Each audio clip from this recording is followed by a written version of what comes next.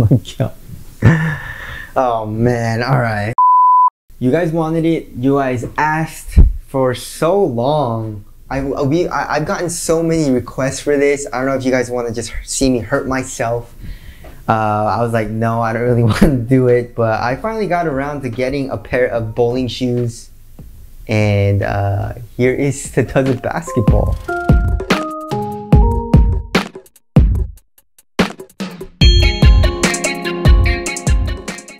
I'm Sammy and welcome back to the Soul Brothers channel. This is the Does It basketball series and today we're doing bowling shoes. So I don't know what this is. It says Strike Force on it and I got it on eBay for like 30 bucks. So I was like, why not? So yeah, if you guys want to get this and are genuinely curious on if this does basketball, I don't see why you would, but here's the video, right? So let's get started off with the traction, and the traction being the most important aspect of a basketball shoe, in my opinion, because if the traction sucks, how are you gonna play? You know, especially in today's fast-paced game. You know, if you're doing a step back and you have a little bit of slide, you don't step back as far, and you have a you know, a defender that's actually a good defender, he's gonna block your shot, you know? So if you're trying to do a cross or something, you know, or even just like a pull-up jumper, you know, if you slide it a little bit, it's gonna, you know, mess up your flow and stuff like that. So traction is very important to me personally.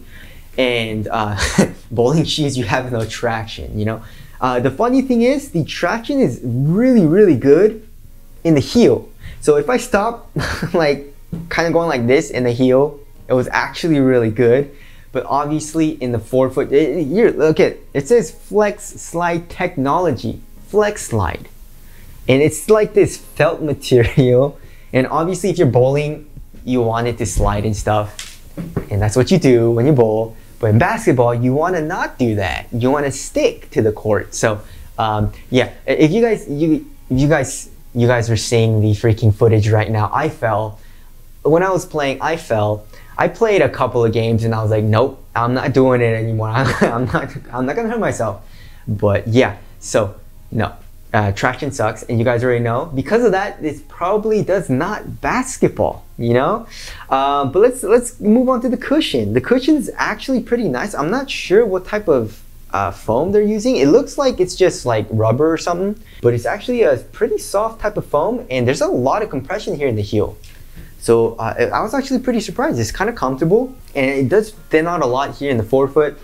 But cushion, I was pleasantly surprised that they actually did cushion a little bit better than most basketball shoes. You know, like for example, the Kyrie Flytrap, the old school Zoom Live. I don't know, you know. So yeah, the cushion was pretty good. Impact protection, all that seemed good. The actual insole is actually pretty crappy. You know, it feels like cardboard plastic or something. But the actual foam in the heel is not bad. All right, moving on to the materials. It's really crappy synthetic leather, I would say. It doesn't feel great. You know, it doesn't conform to your foot very well. It's very stiff, you know, and you feel all of that. You know, when this flexes, you feel all of that kind of like digging into your foot. So it's just not very comfortable.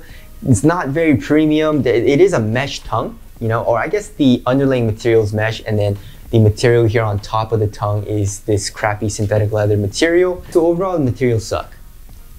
Moving on to the fit. Fit also wasn't very good. It's pretty wide and roomy, but I guess you wouldn't really need a very tight fit for a bowling shoe. I guess more of a relaxed, kind of comfortable fit would be a little bit better. But for basketball, personally for me, a tight fit is good because I don't want to be swimming around in the shoe, you know? It makes the shoe feel a little bit less responsive than it should. As far as support and lockdown goes, I don't know. I mean, it feels supportive, but you know, it just doesn't stop going this way.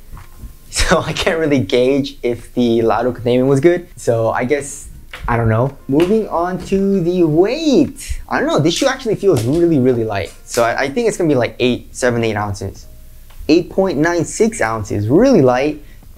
Does it feel light? It feels very light, super minimal, but you feel really slow and not responsive at all when you're playing in the shoe because of obviously the Flex Slide technology. So going over everything else, aesthetics, yeah, these are bangers, you guys already know. You guys probably like this shoe so much that you're looking for this right now, I'm sorry, it's sold out. You guys can't get it on eBay. I got the last pair, so don't even try to get it, guys. But yeah, I mean, do I need to go over anything else? Not really.